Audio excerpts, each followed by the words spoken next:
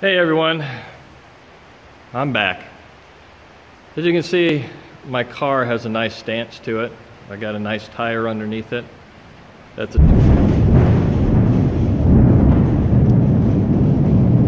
raining here in Florida. Well needed rain. Anyway, right there, that's a 28 by 11.5 15 tire, rim being the 15. And then, of course, the measurement goes from this outer portion of the tire to the other side. That's the 11.5. This is a 10-inch tread face. Now you see how much tire's up underneath there now. It's a lot of tire. Had to get massaged up underneath here that somebody else did, but works out nice. Tire fits, looks good.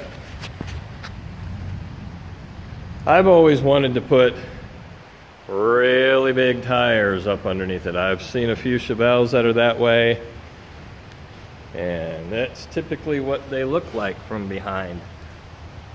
A bunch of tire. Right there where the license plate would be, you'd see a rear end cover. But this takes a lot of work. And I just bought this steel deck lid, which I want a steel deck lid.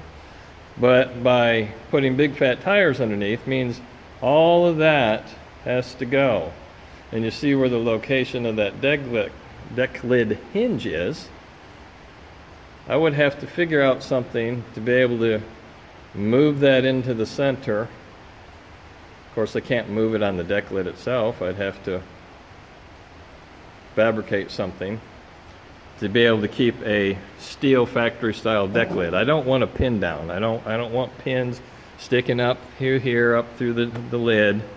So anyway, I'd have to back half the car, means all this comes out, the frame gets cut off, and a new section of frame that would run right through here and right through here put in.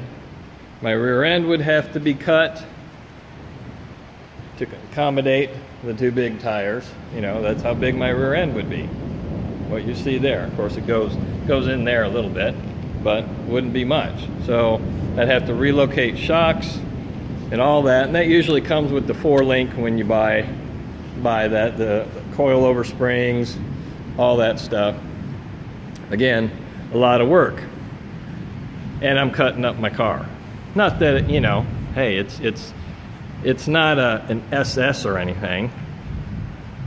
You know, it's not numbers matching, it's just a Malibu. So nothing is stock about it anymore anyway. So I'm asking your opinion. What do you think I should do? Should I leave it? Leave it the way it looks? You know, there's a lot of guys out there run 8 on, you know, 10-inch tires or even less. There's a guy who's got a record on 9-inch tires, runs an 860. So give me your opinion. Leave it in the comments. Thanks.